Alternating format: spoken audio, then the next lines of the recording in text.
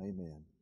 One of the things that I want to do too is I got so excited about what I'm about to share that I want us to pause right now. I want us to pray for Judgment House. I did not mention that by name, and some of you came to do that. So let's have a word of prayer. We start this week, and we're looking forward to sharing the gospel in this way. So let's pray about that. Father, we do just ask that you use us for your glory this week as we present the gospel in a unique way. We thank you for all those who are participating, for all the work that's gone into this. And Lord, we just look forward to what you're going to do. We believe that lives are going to be changed for all of eternity. And we look forward to what you're going to do. We give you the praise for it already. In Jesus' name, amen. Now, we just sung a great song. I love that song because it really gets to the core of what it's all about. And it said boldly. Sometimes when we hear a song, we're not sure exactly what it's saying. We're not sure where the focus of the song, even the lyrics, what's the real focus of the song. Well, that song, it's very obvious what the point is. Now, I want to ask you a question. When we sing, we believe. Why are we able to sing that with confidence? Why are we able to sing or to say, we believe? And why is it that we are able to say that we believe anything that there is about our faith? There's one reason. There's one reason we're able to know what to believe, and that is because of what God has revealed to us in His Word. The Bible helps us understand what it is that we believe. Now, when we read the Word of God, then His Spirit bears witness to our spirit of what the Word of God is saying. So the Word convicts us, the Holy Spirit convicts us by what the Word is telling us of our need for Christ as He is revealed in Scripture.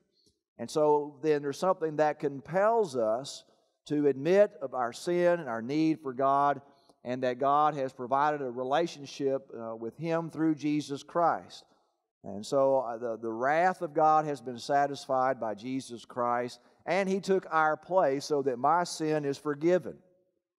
Now, the gospel message is spelled out very clearly in God's Word, and everything that we believe about our faith is because of what the Word of God says. Now, here's where the problem is.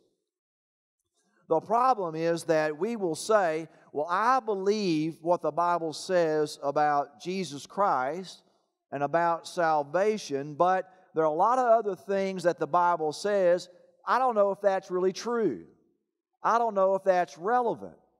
And the problem is that we develop a very inconsistent faith, and it makes us question what we really believe when we're deciding what is relevant and what is not relevant, what is true and what is not true. Because if you say that I can sing and I can say that I believe this because the Bible says it, then we have to say we believe everything the Bible says, or we can't believe any of it. Now, I'm going to prove that to you today based on what we understand about Jesus Christ. Now, for those who are guests, we're studying the life of Christ. We began months ago with His birth, and we're getting close to the end. Jesus has been crucified. He's been raised from the dead. By the way, I want to say thank you to Kevin for filling in for me last week. I had the great privilege of preaching at Calvary Baptist Church in Clearwater, Florida, where my father pastored for 30 years. And they invited us there. My dad celebrated his 80th birthday. All the family was there. They asked me to preach. It was a great experience, and I want to thank Kevin for filling in for me. But today, we find that Jesus has been raised from the dead, and the Apostle Paul tells us in 1 Corinthians 15, which was the passage Kevin used last week, in the opening statement of that chapter, he says that Jesus Christ appeared to individuals. He appeared to the 12 disciples of Christ, the apostles. The Bible says that He appeared to at least 500 at one time. There was a gathering of 500. Jesus appeared to them, and some of those people were still living, Paul said, when he wrote 1 Corinthians.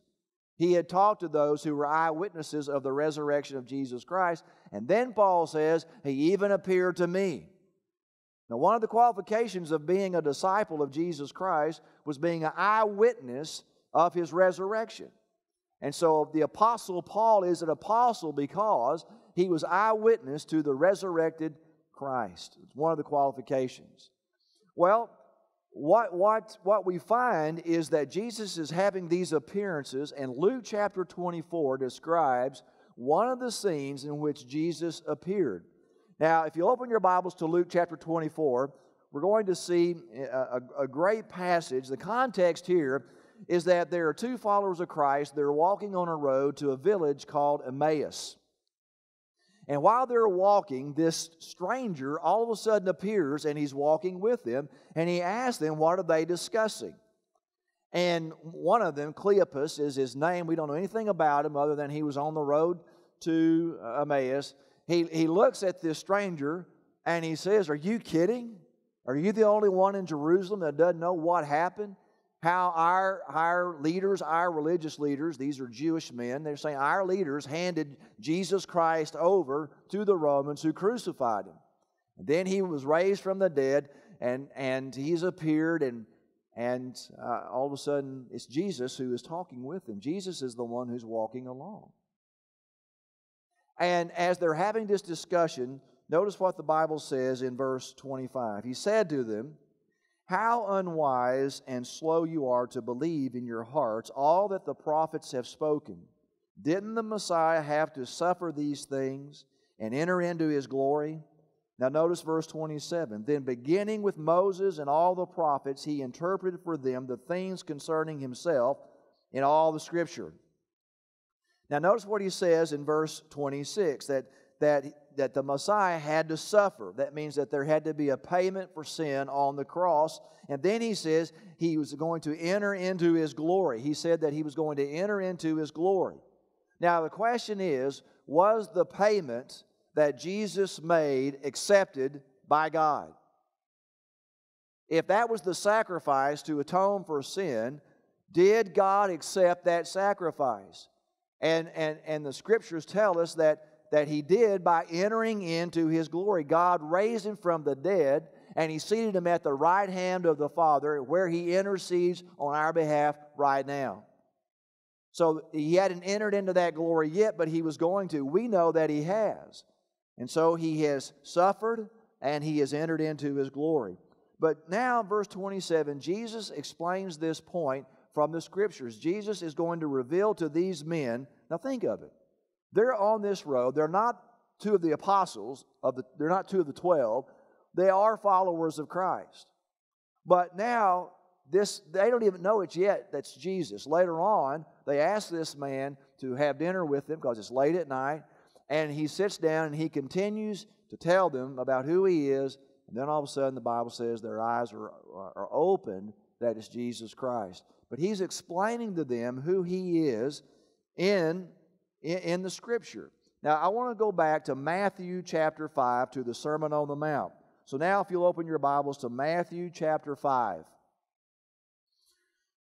Because in the Sermon on the Mount, Jesus explains His relationship to the Scriptures. He's going to explain Himself to the Scriptures. We're going to find that He's revealing Himself. Matthew chapter 5, verse 17. Jesus says, don't assume that I came to destroy the law or the prophets. I did not come to destroy, but to fulfill. For I assure you, until heaven and earth pass away, not the smallest letter or one stroke of a letter will pass from the law until all these things are accomplished. Therefore, whoever breaks one of the least of these commandments and teaches people to do so will be called least in the kingdom of heaven. But whoever practices and teaches these commandments will be called great in the kingdom of heaven. For I tell you, unless your righteousness surpasses that of the scribes and Pharisees, you will never enter the kingdom of heaven. Now, what Jesus is going to do is He's going to show them who He is from the Scriptures on the road to Emmaus. But in Matthew chapter 5, He's helping them understand who He is as it relates to the Scripture. This is important to Him about His relationship to the law, to the Word of God. First thing I want you to notice is Jesus' belief about the law. Jesus' Bible, we need to understand, was the Old Testament. Jesus did not have the New Testament in written form, but He did have the Old Testament. That means that He had the law, He had history, He had poetry, He had the major and minor prophets that we read in the Old Testament. What you and I read is what Jesus Christ read when He was living on earth. His scriptures were the Hebrew and the Aramaic translations. Now, there are two main truths that Jesus believed about the Word of God. Number one, that the Bible was inspired. He refers to Himself as the source and the subject of Scriptures. In John chapter 5, verse 39, He says, "You pore over the Scriptures because you think you have eternal life in them. Yet they testify about me." In John 5:46, "For if you believed Moses, you would have believed me because he wrote about me." On the road to Emmaus, what is He saying in Luke 24? The Scriptures reveal me. Jesus quoted the Scriptures repeatedly because He believed that they were inspired. They were making reference to Him. Now, Paul would also affirm the inspiration of Scripture, but the topic is Jesus Christ. When he spoke about the Scriptures, he believed that they were inspired by God and that they were inspired to reveal Himself. Notice also, Jesus believed that the Bible was eternal. In Matthew 5:17, He says, "Do not assume that I came to destroy the law or the prophets." Now, why would they think that? They thought that He was going to come to destroy the law and do away with it. Why would they think that? Well, for several reasons. He had many Sabbath controversies. He would perform miracles on the Sabbath, and they got worked up about that. They said, "You're breaking the law." Or He broke the tradition of the elders. Not just what the law said, but the interpretation of the law, that He didn't do what they said. Or that He cleansed and He reclaimed the temple. He made references to the temple that they did not agree with. And that He was a friend of sinners. They believed you stay away from sinners. Jesus was a friend of sinners. So they believed that He's going to come and He's going to do away with what the law said. But He came to fulfill the law, as He says. He reaffirms His belief for the eternality of God's Word in verse 16. "I assure you, until heaven and earth pass away, not the smallest letter or one stroke of a letter will pass from the law until all things are accomplished." Now, if you have the King James Version, it's going to say one jot or tittle. All right? The jot is the smallest letter in Hebrew, which is the yod. It's like an apostrophe. Not going to get into a lot of detail, but that's all that it is. It's a letter. It's the smallest letter of the Hebrew alphabet. And then he makes reference to a tittle. What is that? It's a brush stroke. In some of the Hebrew letters, if you just add a little stroke at the bottom of the letter, it changes the meaning of the word. And just that slight stroke of the brush has significance. And he says those are significant, so much so that everything that apostrophe means, that letter, Hebrew letter, that smallest Hebrew letter, and everything that little brush stroke does to a word has so much significance that it is going to be fulfilled. It will be true for all time. For all time. Isaiah 48. "The grass withers, the flowers fade, but the word of God remains forever." Jesus believed the Scriptures were eternal and not the smallest part of them would be changed until all would be fulfilled. Now think of that sentence. What I said earlier. Not one part of God's Word would be changed until all of it was fulfilled.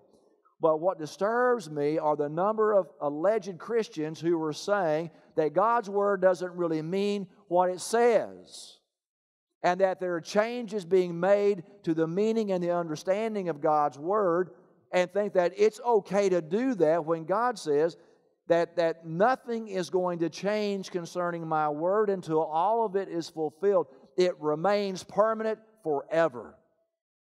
So that's why we have confidence in what we believe. When you and I say that we believe that Jesus Christ died on the cross and was raised from the dead, we believe that because of what the Scripture says. It is true. And if we start saying that something else is not true in God's Word, that doesn't really mean what it says there in God's Word, How can you have confidence that Jesus Christ was who He said He was, that He died on the cross and was raised from the dead? You have no confidence if you say that something else in God's Word is not true. So Jesus believed that God's Word was eternal, that every part of it was eternal. So that why? We can say that we believe in Him with confidence. Secondly, notice Jesus' behavior and the law. Jesus says that He came to fulfill the law. Not only was God's eternal Word His doctrine, but it was His duty. His life conformed to it. His life exemplified God's Word from every standpoint. Now, there are three aspects about that. There are prefigures in the Old Testament as it relates to Jesus Christ. Someone has said the new is in the old contained, while the old is in the new explained. The new is in the old concealed, while the old is in the new revealed. What does that mean? Jesus reveals what the Old Testament conceals about Himself. In other words, there are types and shadows of Jesus Christ in the Old Testament. It doesn't explicitly say that it's Jesus, but we see a type or a shadow of Christ. Now, we've got to be careful with that we're not reading Jesus into everything in the Old Testament, that we're not allegorizing too much of Scripture, although there is some allegory because it says it's allegory in the Bible. But what does it mean when we say that there are types or shadows? Well, if we look at the Exodus, the Red Sea experience, manna from heaven, Jesus said, I'm the bread of life. Just one example. Rock giving water, Jesus says, I'm the living water. Pillar of a cloud by day, pillar of fire by night. In the tabernacle, each piece of furniture speaks of Jesus Christ. The priesthood represents the priestly work of Jesus Christ. When you look at Adam, there's a first Adam. Paul says there's a second Adam. The first Adam failed. The second Adam did everything perfectly as a man. Much to say about that. Abraham, when he was sacrificing Isaac and God provided a lamb, we see a foreshadow, a type of Jesus Christ. Isaac, Jacob, Joseph, Moses, David, all the rest.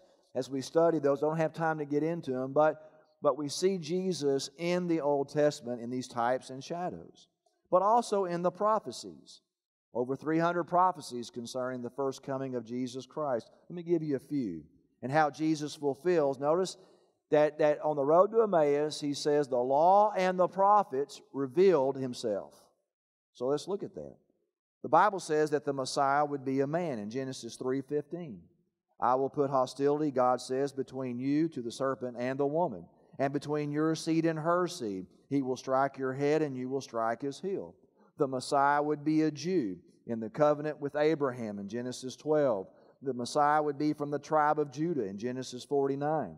The place of the Messiah's birth is foretold in Micah 5, verse 2. The Messiah would be born of a virgin in Isaiah 7, verse 14. The suffering of the Messiah was prophesied in Isaiah 53. The death of the Messiah was by crucifixion, which was promised in Psalm 22. I want to read that for you, that passage. Psalm 22, verse 12. Now, I tell you, if you read this and you can't understand it, then you can't. Here's what it says. Many bulls surround me. David's writing. But it's a messianic prophecy. The many bulls surround me. Strong ones of Bashan encircle me. They open their mouths against me, lions mauling and roaring. I am poured out like water, and all my bones are disjointed. The Bible says that not one bone was broken of Jesus Christ, and we see that in the crucifixion in the Gospels as well. My heart is like wax melting within me. My strength is dried up like baked clay. My tongue sticks to the roof of my mouth. What did they do? What did Jesus say on the cross? One of the 7 statements. I thirst. You put me into the dust of death, for dogs have surrounded me. A gang of evildoers have closed in on me. They pierced my hands and my feet. I can count all my bones. People look and stare at me. They divided my garments among themselves, and they cast lots for my clothing. That's just one prophecy of hundreds of prophecies that help us understand Jesus Christ. The resurrection of Jesus Christ is prophesied in Psalm 16:10. For you will not abandon me to Sheol, you will not allow your faithful one to see the pit. So again, why do we believe in God's Word? It reveals to us that this Messiah who was prophesied in the Old Testament, Jesus Christ, fulfilled every single prophecy. So if you're here today and you're wondering whether Jesus is who He said He is, you can have confidence today as the Old Testament, the value of God's Word has revealed Christ to us, so much so that we believe. Concerning the precepts, Jesus fulfilled the divine precepts as found in the Ten Commandments. He was perfect. The Ten Commandments reveal God's perfection. They were all fulfilled in Christ. Hebrews 4:15, for we do not have a high priest who is unable to sympathize with our weaknesses, but one who has been tested in every way as we are, yet without sin. Now listen, the effectiveness of Jesus' death on the cross depends on His fulfillment of the precepts of the Word of God. You see, if He sinned one time against the precepts of God's Word, if He sinned in one way, then what He did on the cross is ineffective, because then He's a blemished sacrifice. He's a sinful sacrifice. So the fact that He didn't sin at any point, He became the perfect sacrifice. So the fact that He obeyed the precepts of the Old Testament law qualified Him to be the sacrifice on the cross for our sin. Had He sinned once, we wouldn't be here today talking about Him. We wouldn't be discussing this. 2 Corinthians 5:21, Paul says, He made the one who did not know sin to be sin for us, so that we might become the righteousness of God in Him. Now notice finally, Jesus' burden for the law. He had a threefold burden for the Word of God. First of all, that it be practiced. Verse 19, therefore whoever breaks one of the least of these commandments and teaches people to do so will be called least in the kingdom of heaven. He values that the Word of God be practiced, that it be obeyed, but also that we're instructing other people to obey the Word of God exactly as the Word of God is presented. A person is on dangerous ground when they begin to say that, yes, that's what the Bible says, but I believe it means something different. And you're encouraging that person to obey what you believe the Word of God says rather than what the Word of God says. That's what Jesus is saying in verse 19. In other words, we need to be practicing the Word that we are teaching. What's our goal in life? Our goal in life is to live a holy life. A life that glorifies God. Doesn't mean I'm going to live a perfect life. It means that my heart's desire is to glorify God with my life. So we practice it. Secondly, we preach it. Jesus had a burden for the Word of God to be preached. Verse 19, but whoever practices and teaches these commandments will be called great in the kingdom of heaven. Our job is to teach the Word of God, and I'll help you understand that in just a moment. Our world needs to hear what the Bible says about Jesus Christ, about marriage, about our finances, about our work, about relationships, about what the church is supposed to be about. And that's why there's so much confusion, because we're not in the Word of God understanding what it says about all these issues. It's to be preached. But also that Jesus had a burden to perfect it. Verse 20, for I tell you, unless your righteousness surpasses that of the scribes and Pharisees, you will never enter the kingdom of heaven. And what does he mean by that? Our righteousness must be above and beyond the accepted standards of today. There was a family who owned a bakery, and the customer asked a little girl who was helping, do you ever eat one of these cakes? And she said, oh, no, that would be stealing, but I like to lick the icing. And that's the point that Jesus is trying to make, that the Pharisees only scratched the surface of God's law. It was all external. It wasn't what was within. It wasn't the change there. And so they were just touching the surface of obedience. Jesus' point is the Word of God must be perfected in our hearts.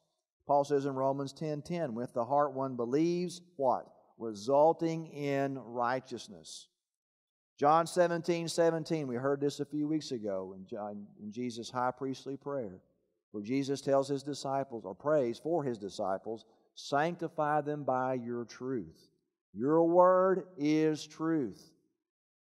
So the way that we are set apart and mature in our faith is by the Word of God. What does that mean? God's Word will transform us. That's the whole point, that the Word of God is transforming us. Now I want you to go back to Luke chapter 24, and I want you to notice verse 32. Luke 24:32. Listen to what Jesus says. Or these two men, Emmaus. After Jesus reveals Himself, they say this, weren't our hearts ablaze within us while He was talking with us on the road and explaining the Scriptures to us? I cannot tell you how profound that sentence is. I want you to hear it again. Weren't our hearts ablaze within us? Why? While He was talking with us on the road and explaining the Scriptures to us. Let me tell you one of the struggles that we have in our Christian life. Would you be honest, don't raise your hand, but say, I really have a hard time in my prayer life. It's a struggle for me to pray. The reason why we have a struggle praying is that we don't know God. We don't know Him. If we knew who He was, we would be praying more than we are. And the reason we don't know who He is that we're not in the Word of God where the Spirit of God is revealing Jesus Christ to us. That's what these two men are saying. That He's explaining the Scripture to us, and as He explains the Scripture, He's revealing Himself. That's why, listen, it comes full circle. The reason why we need to be in the Word of God is so that we can know who He is, and more specifically, know who Christ is. And as we know who Christ is, it's going to motivate us to pray because we understand who He is. If I we've said this so many times, if I love somebody, I'm going to spend time with them. I want to get to know them. Because the more that I'm with them, the more that I want to be with them. And the more that I'm with them, the more that I want to be with them. It's the same way with Christ. If you want your prayer life to increase, it's by getting into the Word of God and letting the Holy Spirit reveal who Jesus is. If you want to know the step that you need to take, the next step that you need to take, I don't care what that step is. I don't care what the decision is. I don't care what the problem is. If you want to have confidence that the next step I'm taking is what God wants me to do, you need to be in the Word of God. Because that's where God is going to reveal Himself to you in a way that you'll be able to say, I believe that this is what He wants me to do because I know who He is. And I have confidence. We believe in the resurrection. We believe in everything else. Let's believe Him for the next step in our journey of faith. For some of you, the Holy Spirit is saying to you right now, you need to give your heart to Christ. This is the time, this is the place. You've been on this journey, and just by reading some of these scriptures from the Old Testament, maybe there's something that has said, it's there. I believe it. I understand it now. And today is the day that you make a commitment to follow Christ as your Lord and Savior, to have your sin forgiven. That just doesn't mean that I pray a prayer. It means that I'm turning from my sin. I'm turning to Christ. It's the act of repentance. And through that act of repentance, God restores your life, empowers you to live a life that will indeed glorify Him. It will bring fulfillment. I tell you, I loved hearing those testimonies, Mark, of those in China, of what's happened to their lives when they have been exposed to the Word of God and God has revealed Himself to them. Mark can't speak that language. How are they able to understand? The Spirit of God has revealed Himself to them through the Word of God. And their lives have been radically changed. Yours can too today. There might be others of you who know the Lord, but there's a place in your life you don't have confidence of what God is trying to do in your life, of the step that He's wanting you to take. Today is the point of just surrendering that part of your life to Him. There are others God is leading to become part of our church family, where we're committed to teaching the Word of God in a way that you can understand it, begin to have others encourage you and support you in living that Word in your life, and being able to share that Word here and around the world. We want to invite you to be a part of that.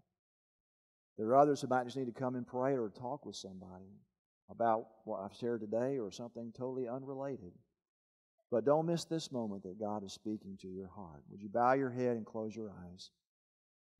Father, I thank You for Your Word, and I thank You that it is true. Lord, it's been given to us by You. It's God-breathed. And it's not just telling us a story.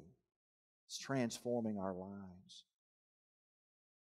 And so, Lord, we believe. We believe You. And we believe that You want to do a great work in our lives. That You want us to join Your eternal plan of making Yourself known. And Father, I pray You'll help those today who are here that need to take that first step of committing their life to You, of experiencing Your grace and mercy in their lives, and out of gratitude, living a life that glorifies You. There might be others who need to become part of our church family, others who need to come and pray to talk with somebody. Father, as You move in our hearts, help us to take that step of faith and obedience You're leading us to make right now. In Jesus' name, amen.